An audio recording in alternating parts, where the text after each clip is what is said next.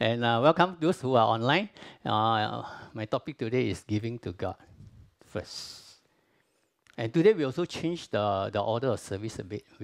But we are honest. We announce first. Let me tell you a joke. See, an old pastor had been watching for a while. Let me see. Once upon a time, in a faraway country, not in Singapore, in a small church, there were three friends who always come to church together, and they always time their arrival after the collection of the offerings. That means they know the timing, because church order are standard one. You know when Alan collect. If not Alan, is Ken. If not Ken, is Stepan. Or Richard or somebody. So they know the orders. So they time always. So offering over, then they walk in. So the old pastor has been noticing for a while. So he's been watching for a while, and he want to give these three congregants a surprise. So one Sunday, he purposely changed the order of service. So not knowing, these three friends entered the service thinking that the offering was over. And the pastor stood up and announced the collection of the day's offering. You know what happened? The pastor thought that he had them cornered. Immediately, one of the three fainted. And then the other two carry him out. Okay, see? In Chinese, you say, 上有政策,下有对策. If there is a scheme of thing up in the other level, then down below we have a method to counter. Well, I'm sure after when I do that, please don't faint. Now, giving to God is something that I try not to talk too much, because as a pastor, money is a very sensitive thing. You talk too much, they think that, the church always want your money. Does God need our money? Right? If your answer is yes, well, good. If your answer is no, go and read my Facebook page, right, for today's synopsis. God really needs our money? Yes and no. God doesn't really need our money. He doesn't. Right? He owns the cattle on 1,000 hills. Right? Why he needs our money? But then why God still wants us to give? Right? There must be good reason. And giving to God first will receive a promise. You see, for those people who honor God and we give to God first, then you will definitely receive a promise. In Proverbs, which you all know very well, verses 9 and 10 says, honor the Lord with your wealth, with the first fruits of all your crops. Then your barns will be filled to overflowing, and your vats will brim over with new wine. Now you notice here that God says, honor the Lord. We honor God first when we, to the Israeli, to the God's people. At that time, God says, before you store into your barns and your storehouses, your vats are the container they used to contain wine, right? Barns are places they put their crops, their wheat, etc. And God says, honor God. And then He says, your vats will be overflowing.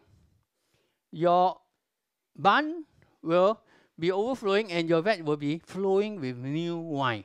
Now, you notice something? God did not say that if you honor Him first, you will have a good crop. Right?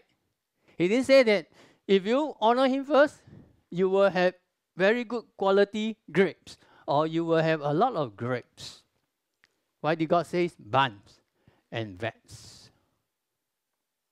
You can have a good crops. I can have a good crop, grow a good crop, but it does not mean that our warehouse will be full. We may have good grapes, does not mean that our vats will be overflowing. This morning, Pastor Ray, shared a passage from Haggai. From Haggai chapter 1. And Haggai chapter 1 says this, and I didn't collaborate with her, she shared that. And all the time she talked about God first, She's supposed to talk about God's name, but not talking God first. And in Haggai, what did Haggai reprimanded the Israeli? God reprimanded the Israel and said that, you all build houses with panel, today means with panel houses, and then with, good class renovation, in short. I say, if I've forgotten my house, and God's house was laying in ruin for many years. They came back, they built God's house for a while, and after that they stopped. Now they had good reason to stop it, because the king at that time stopped them. No one good, better reason. Since the king stopped them, they say, then we continue to stop. And after a while, they forget to continue. And so God says this. God says, you earn money and put inside pockets with holes. And it's very scary to earn money and put into pockets with holes. One time, I remember many years ago, I was staying in Jalan Tentaram. It's a very poor area. And one night, I came home after a meeting, and I was walking back to my, the flats. I noticed there were a trail of coins. It was very exciting, to pick other people's money. I pick one by one, Wow. So obviously, there was this one person whose pocket has a hole. And all the coins start dropping. And then I was having the joy. I was building my joy on the foundation of somebody's sorrows. Right? It's my joy, but their sorrows. So I cannot return the money, by the way. Right? Not that I don't want to, at 11:30 midnight, there's not a soul on the street. I cannot stand out there. Hey, your money. And nobody does that, right? So I really had the joy. So you see, put in pockets with holes. Then God says here, if you honor the Lord, then God says, your vats, where you store, your barns, where you store your crops, will be full. You may have a good crops, but there's no guarantee that your barn will be overflowing. You can have good harvest of grapes, but it doesn't mean that you have new wine. There's a difference. Your ability to retain. And this is the promise. God says that you will learn to honor God first. Then God promised that we will have the ability to retain the wealth that we generate. Isn't it a good deal? Many people know how to make money. Because if they don't know, we teach them how. Right? Everybody knows how to make money. But not everybody knows how to keep wealth. Not everybody's vats and barns are overflowing and flowing with new wine. So God here promised that learn to give God's the first fruits. You see, the first fruits are the best fruits, not the lousiest fruit. In Chinese, you all like durian, right? When durian season comes, please buy the durian during the beginning of the season. Don't buy the durians during the end of the season. Liu lian tao is better than liu lian bui, Right? If you are a liu lian person. So you see, the first fruits are the best. You see, I'm not the first fruit. You look at my size. I'm number 5. My sister, my 4th sister, I got 4 other sisters. Everyone taller than me. I'm like David, got so many brothers all. So I'm not the first fruits. See, the first fruits are the best. Because your parents are the healthiest, so when they produce that time, all big size one. Right? Sometimes you look at the guy, whether he's the first fruits or not, The word then there is very important. God said, here the word says, honor the Lord with your wealth and with the first fruits. Like, then. See the word then. You see, the word then is very important because it connects the blessing. So I'm sure we all want the blessing, right? A lot of times we want blessing, but we don't want responsibilities. It's great to enjoy blessings, but you know that in order for us to enjoy the blessings, then we must also exercise responsibility. So my encouragement is always learn to honor the Lord. Then our resources will be guaranteed. In fact, your wealth will be guaranteed. And you can test God and see. And I can share with you this. When I became a Christian many, many years ago, more than 50 years ago, my Bible study leader taught us how to tithe. I was a student. I had $19 a month. So I tithed $1.90. Where's $1.90? You don't know what to buy today, right? But $1.90 I tithe. It was not easy, So I tithe. And from then onwards until today, I only can tell you this. Not one day in my life until now, I ever stretch out my hand and borrow from someone and say, can you lend me $50? Can you lend me $10? I need to buy, for my lunch, and I need. No, never. Never. Even when I was in army, I took taxi. You know how much your salary? I took taxi, okay? I go to camp taking taxi. I'm tithing soldier. Never. God promised me, and I have seen it in my whole life. I'm not rich, but I must tell you, I'm not poor. See, God's blessing is fantastic. So learn to honor the Lord. Secondly, God feels very strongly about giving. God feels strongly about giving. Right? And if I don't tell you, I'm not truthful to you. Now, the well-known passage is Malachi, right? Malachi verses 8, 3 verses 8 and 9 says, should people cheat God? Yet you have cheated me. But you ask, what do you mean? When did we ever cheat you? Say, you have cheated me of the tithes and offerings due to me. You are under a curse, for your whole nation has been cheating me. Now, in fact, I'm very gracious. I use a softer version. If I use a King James version, they call them robbers. And so I thought, maybe today don't use robbers.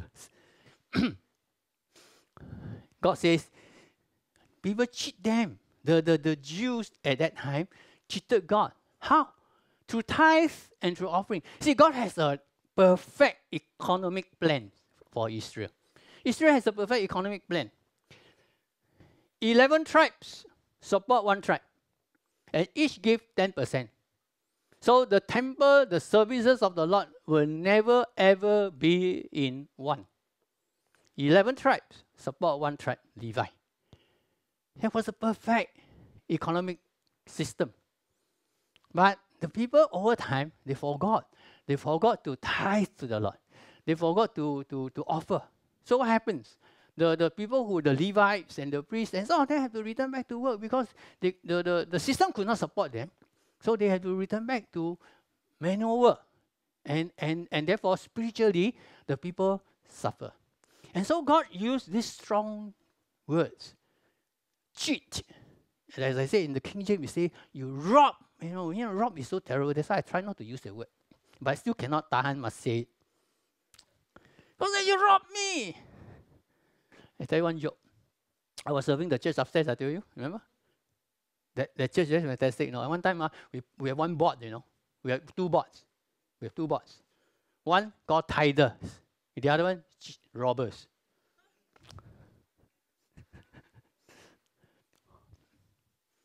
I'm not joking now. I'm not joking. Obviously, they didn't put robbers. They put those people who did not tithe. Alan, you want to consider? No, don't do that. Don't do that. Please don't do that. I see God feels very strongly about giving. He called them cheaters. Now I'm sure that you and I don't intentionally want to cheat God, right? I don't believe so. And can you trust someone who prefers? Can you? If you know that someone who has not, has some habits that are questionable, would you trust that person? I'll share with you one real experience. A tale of two helpers, domestic helpers, okay? And I remember I had this domestic helper when my son came along. So last time I really resist having domestic helper. And then when my son came along, I got no choice. So I hired a domestic helper. And this domestic helper came. Wow, within 2 hours, my kitchen well organized, all cleaned up. Wow, so impressed. So I thought, you should hire her earlier. But then after a week, I discovered something amiss. My daughter started, telling us that, Mom, my thing missing leh. You see, as a young girl, she was about 13 years old then. But then 14 already. And she said, all my cute things, girls like those cute things. And all these cute things are not expensive, They are cute, but very precious to my daughter. They went missing. So we thought, my wife and myself, we don't need those cute things. The only cute thing is her. So who is the one? Chief suspect. The helper, right?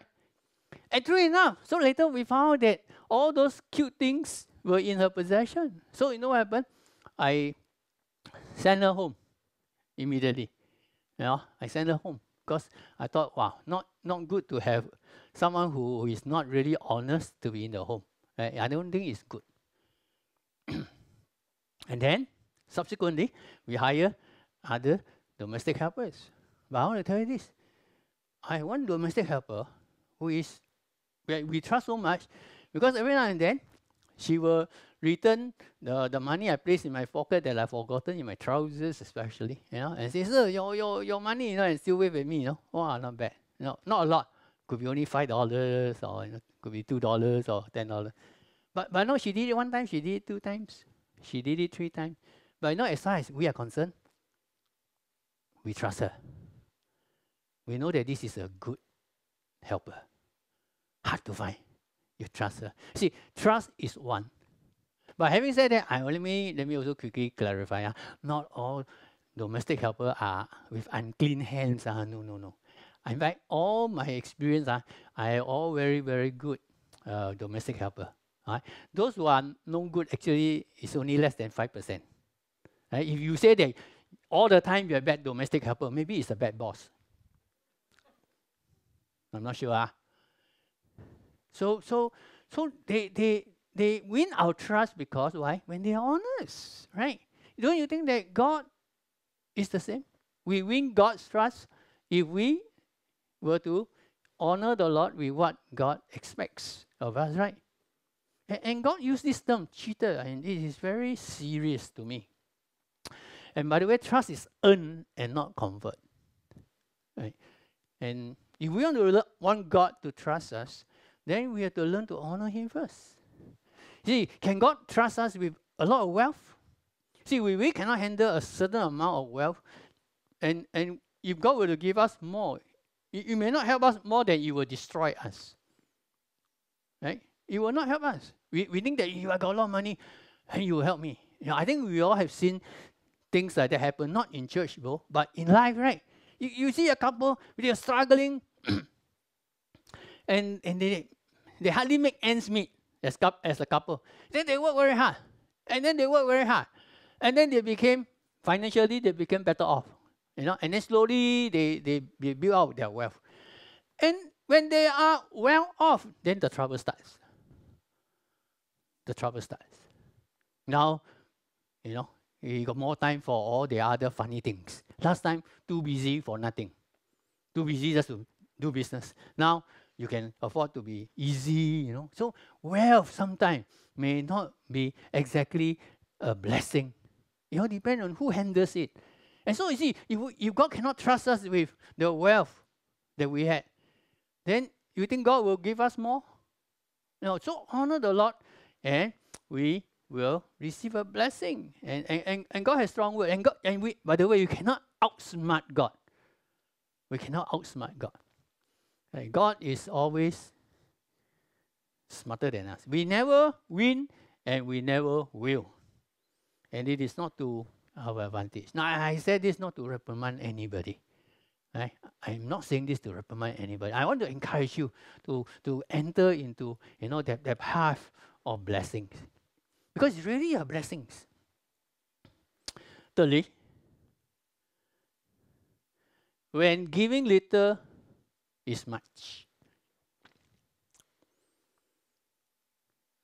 Mark chapter 12, verses 41 to 44 says this.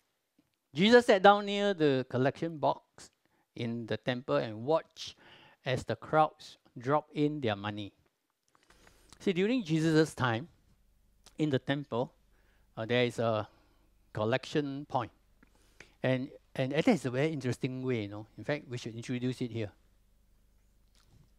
The collection box, it's not like ours outside there, We have a slot there.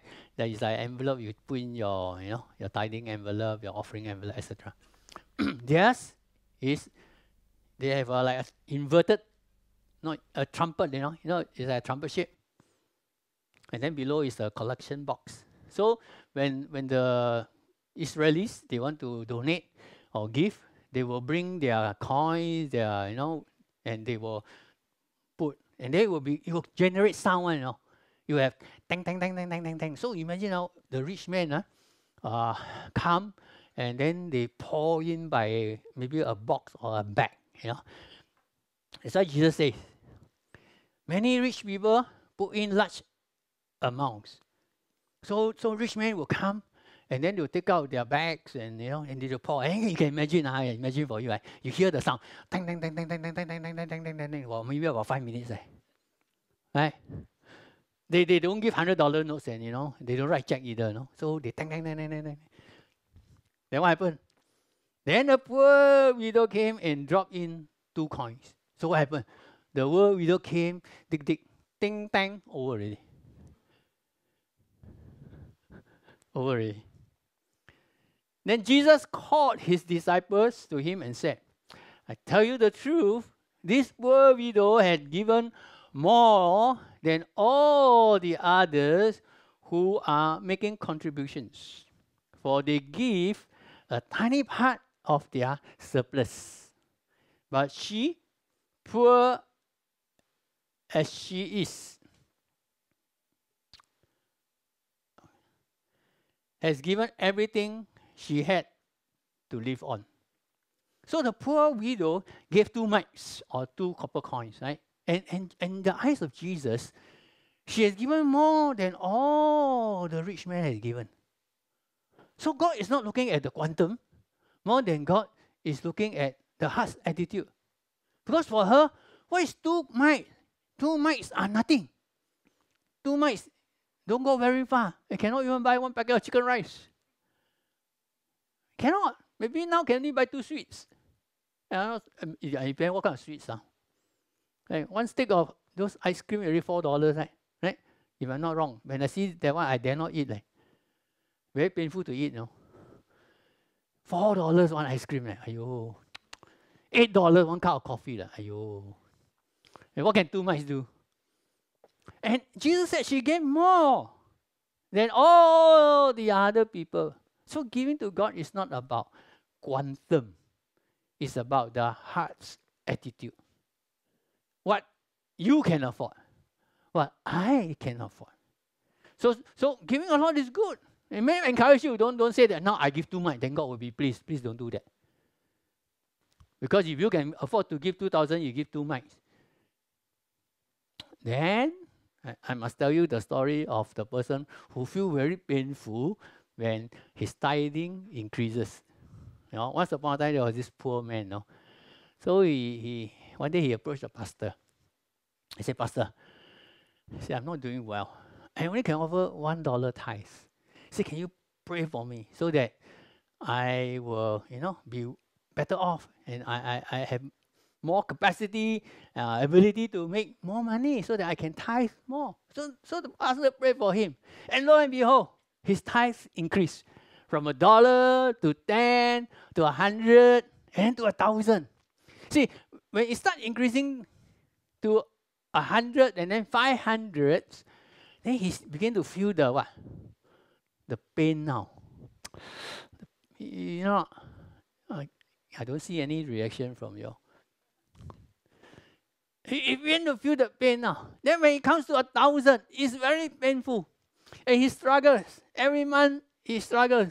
So he went and approached the pastor. He's an honest man. He approached the pastor and said, Pastor, I want to tell you very honestly. Now I'm feeling the pain when I tithe. So the pastor said, oh, it's very easy.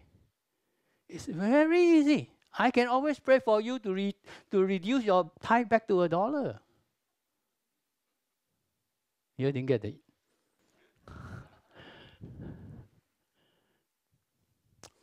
Just like paying tax, There are many people who, when they pay tax, they grumble, they feel, this and that, But you know something?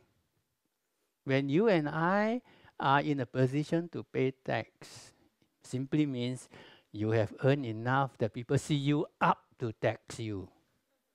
Last year, they never even bothered to tax me. I'm waiting for them to tax me. The more, the merrier. You understand now? Understand this logic? Oh, so you pray to God. God, I want to pay more tax. Don't look at, the authority and then, wow, blame the authority. You are not wise. I want to pay a lot of tax. In fact, I like to pay millions. Rupiah, I mean. Or ruble now. Well, see, the Bible describes this widow as poor. And widows are normally not well off, by the way. She did not inherit inheritance, and then now she's well off. And no, she was a poor widow. All she had was 2 mites. The 2 mites could constitute what? All she had for the week, for that day, it means that. And she gave all. So God looked at the heart. And she was financially vulnerable. She had no husband to depend on. The Bible never tells us whether she had children or not, so we don't know. But she fulfilled her obligation. See, it was an obligation for all Jews to contribute to the temple. So it was her obligation, and she gave accordingly, and that's it. And Jesus was so pleased because Jesus said, others gave out of their surplus, she gave out of all that she had. She had many, many reasons to withhold, right? If anybody has good reason to withhold, she has a good reason to withhold. And sometimes when we look at giving, we have good reason to withhold, right? You know how people pay tithe? You know how they calculate tithe? You don't mind I say it? You all don't want to hear? You all don't want to hear, is it? Oh, you want to hear? Huh? Okay, good. Only Raymond wants to hear. You know how they calculate tithe? People ever ask, Pastor, how do I pay my tithe? Do I pay my tithe after I pay my tax? After I pay my PUB bills? After my transport? After my clothing? After my budget, everything? Then I pay tithe? Right? There are people who do not know how to pay tithe, and then they calculate this way. Let me say this. You can calculate all you want. I think God will be looking at your heart. Right? Because God is not looking at the amount. God is really looking at your heart. Right? So, but I've seen this. I've seen people who have been so calculative, and then they say, oh, next time when I make my money, when my business grow, I will one time give to God. Tanku. Then the person becomes what? Almost bankrupt. But I've also seen people who have been generous and they just honor the Lord they give. And the more they give, the more prosperous they became. You can choose which path to take. My job is to encourage you, not to put pressure. Right? I want to whet your appetite until afterwards you all will throw in your checks. If she doesn't pay her tithe and does not contribute, no one is going to criticize her. And for some people, others know our financial situation, and no one is going to also pressurize you or say anything because they know that we got good reason even to withhold, right? This widow had a very good reason. But Jesus identified her for praise. Because God is looking at the heart. Right? Number 4. When giving seems unreasonable. This part, this story, when I was younger, I read this part, I shake my head, Okay, let's read this. 1 Kings chapter 17, verses 10 to 16. So that's Elijah, he went to Zarephath. As he arrived at the gates of the village, he saw a widow. He said, every time widow, gathering sticks. And he asked her, would you please bring me a little water in a cup? As she was going to get it, he called to her, bring me a bite of bread too. But she said, I swear by the Lord your God that I don't have a single piece of bread in the house. And I have only a handful of flour left in the jar and a little cooking oil in the bottom of the jar. I was just gathering a few sticks to cook this last meal. Underline, last meal. 最后的晚餐. And then my son and I will die. But Elijah said to her, don't be afraid. Go ahead and do just what you have said. But make me a little bread. Make me a little bread for me first. Right? Make a little bread for me first. What kind of prophet is this? You want to hire him as a pastor? What kind of prophet is this? Last meal, leh. And then he said, give me first. Normally, I tell you this, in church, when they have buffet, normally I try to eat last one. No?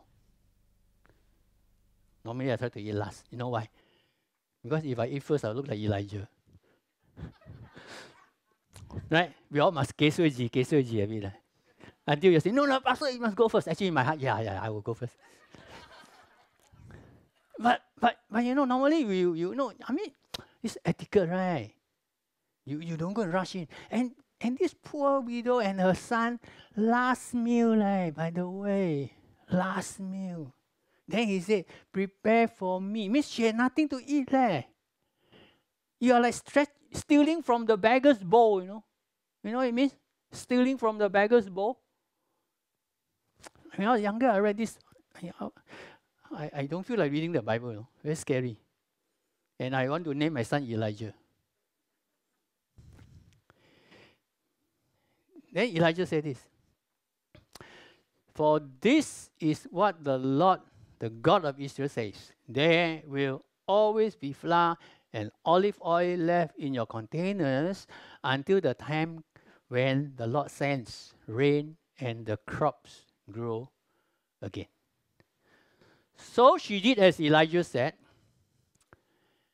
And she and Elijah and her family continued to eat for many days. Now the little flour in her jar and the little oil in her jar were able to what?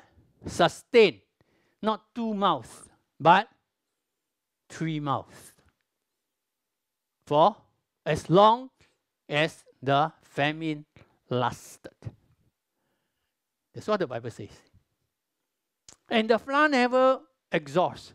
The oil never dry up. Means every day she go and fetch more flour, And the oil pour, still. I wish it's red wine. It pour and pour, never exhausted. So she enjoy. Now see, if giving the widows, the poor widow that gave 2 mites, is fantastic, then this widow is incredible, Incredible. You know why? Because it constitutes her last meal, You can imagine, if today we are in the same situation, when there's a famine, no opportunity to find work, no source of income, etc., right? All our avenue of making money are all terminated. And we left with whatever you have. In fact, that whatever you have is your last meal. Last meal to many people very important, especially to Chinese, I don't know whether you all watch Chinese movie or not. Before last time they chop people's head one, So normally it's very dramatic, They are at the platform about to be chopped, right? And then someone will come with the last meal, right? And normally the last meal is a good meal, You never eat drumstick, now you eat drumstick.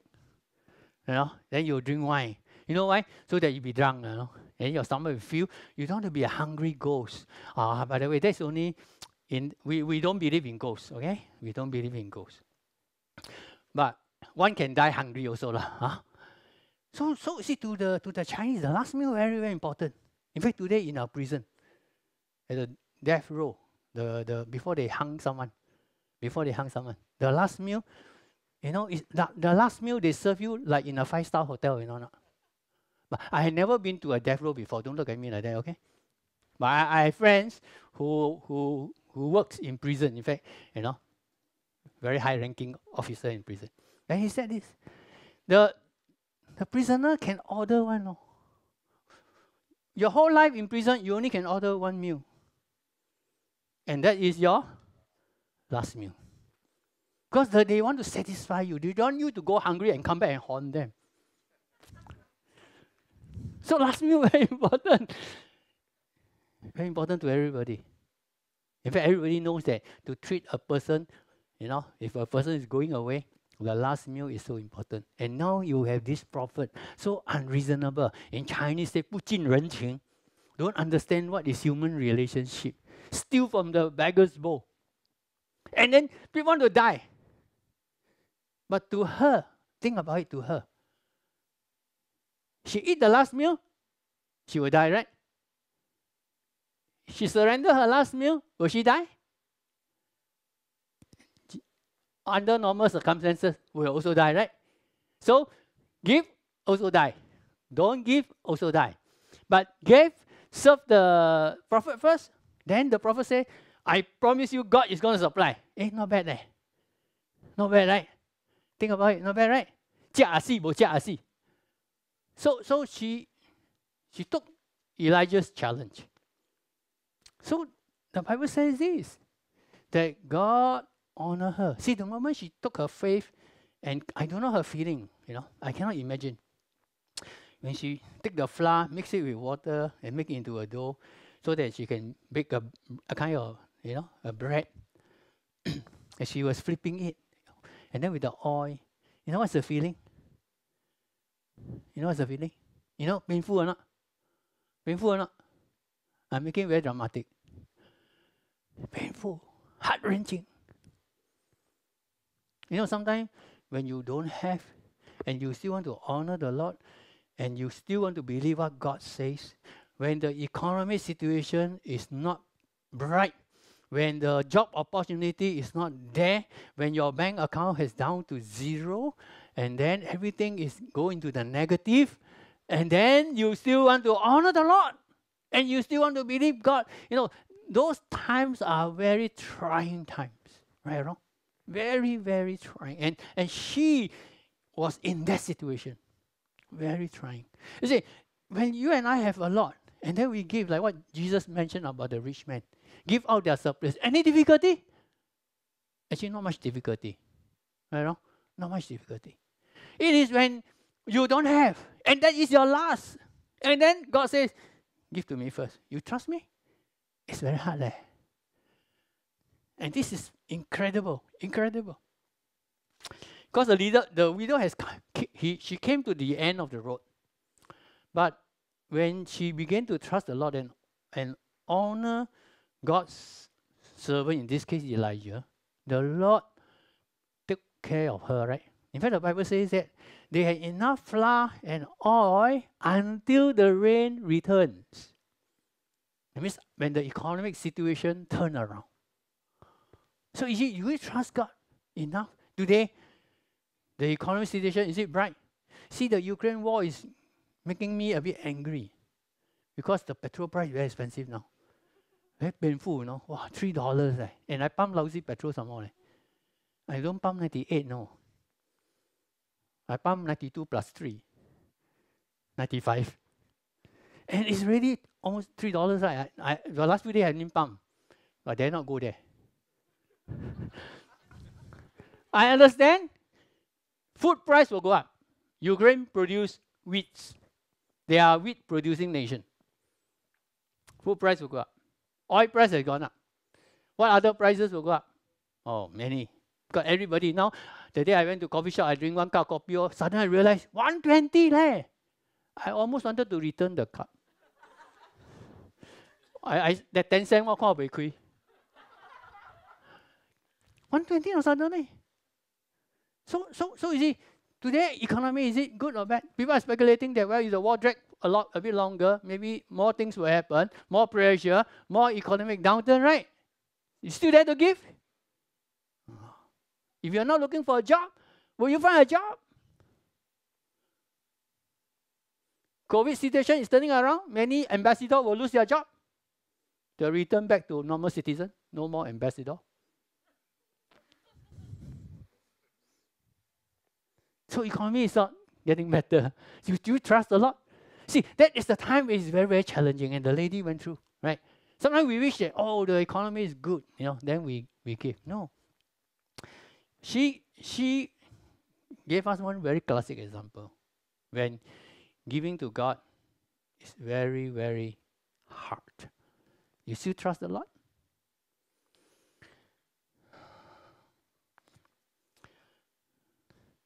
Lastly, number 5.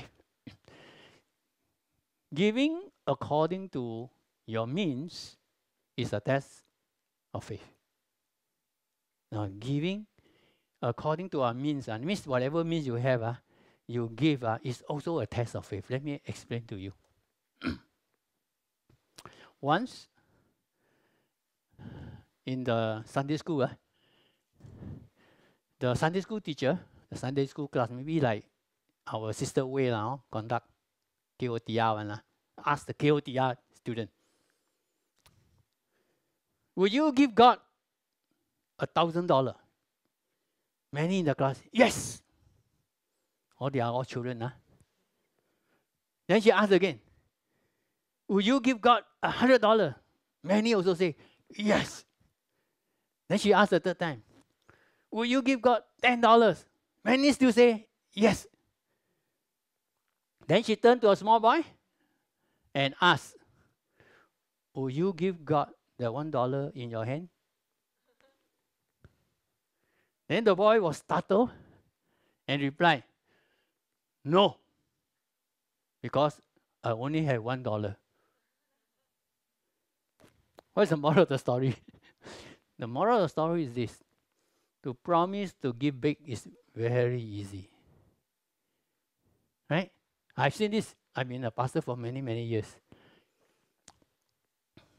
And I've seen churches raise funds when they build church, so they're fundraising. So when they're fundraising, so we all think of ways and means to raise funds. And one of the ways to raise funds is what? Through pledges, right? I don't know whether this church has gone through or not. Praise the Lord, you have not. And I hope during my administration will not. But I've seen it happen elsewhere. And sometimes they say, oh, the church needs 20 million or 10 million. Then they appeal to the congregation, they sell their idea, then they issue pledge card, so the member all pledge, Wow, some pledge 20,000, some pledge 40,000, some pledge 100,000. All pledge only what? It's like the Sunday school class. Will you give 1,000? Yes. Will you give 100? Yes. Will you give 10? Yes. Will you give the $1 in your hand? No. You see, to give what is in our hand is very hard. Do not think that what you have in your hand is so easy to part. It's so easy to part. See, I always admire Andrew, You know Andrew in the Bible? I tell you should make Andrew in the Bible the chairman, treasurer. Because he can con a young boy, con his what? McDonald's fish fillet. He brought his fish fillet to attend the meeting. And then Andrew con him his lunch, which is the fish fillet, 5 loaves and 2 fishes, right? That belongs to the young boy. And he can out-talk, he can persuade, he can move the young boy to surrender his lunch. Well, I tell you, first-class treasurer. Not easy. Not easy for the small boy to surrender their lunch, But let me tell you this. Many people can pledge large amount. You can tell God, next time when I earn so much, I will give you so much. God, next time when I earn, I promise. Those are all in the future, They're all in the future. By the way, God does not trade in the future, God does, deal with the present, right? So, let's give to the Lord what God deserves. Give to the Lord according to our means.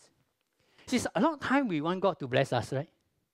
See, I tell you personally, I would love God to protect me, provide for me, and then give me grace, right?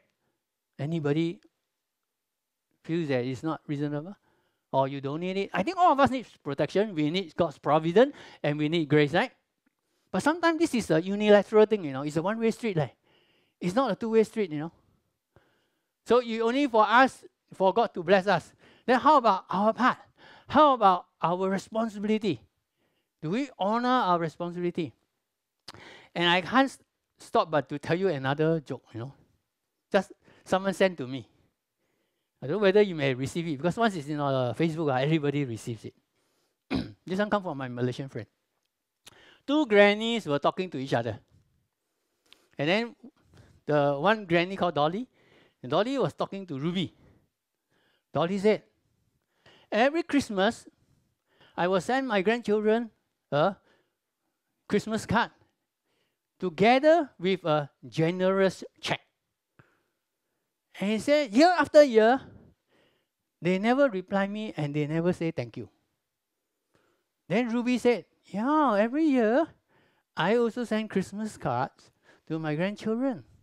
And accompanying the Christmas card, I also send them a generous check.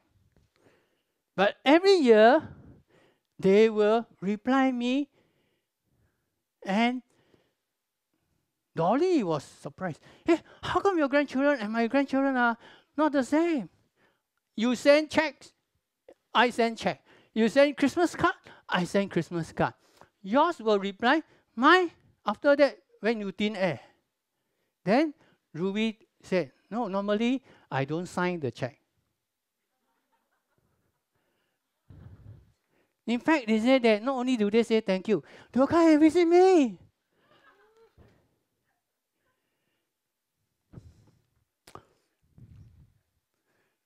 I hope God will not resort to that. But I'm giving God an idea. When we ask God, we expect God to send us the check with signature. Right? When God asks us, we give God a check with no signature. Only promises. So I hope that today, as we listen to this, I just want to encourage you that giving to God is a privilege. It's a privilege. Like you and I must have the joy of doing. Don't let even my message, put pressure on you. Never even feel that way. If now anybody is fainting, I can understand.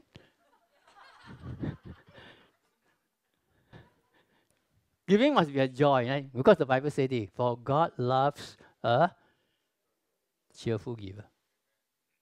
That's it. So this is exactly what I'm going to do. I'm going to collect the offering now. Right?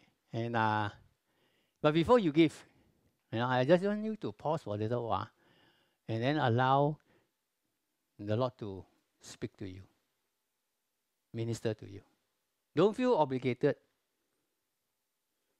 Don't do it because of the message. Because God really loves a cheerful giver. And then we must always be the cheerful giver. And we honor the Lord. God says, then, remember the word then, huh? Then our barns, then our vats will be overflowing, and our vats will be overflowing with new wine. That is God's promise. The widow of Zarephath never went hungry after surrendering her last meal. The poor widow with the 2 mites was highly praised by Jesus. Right, so let's love the Lord with not only in extract, but let's love Him in the concrete.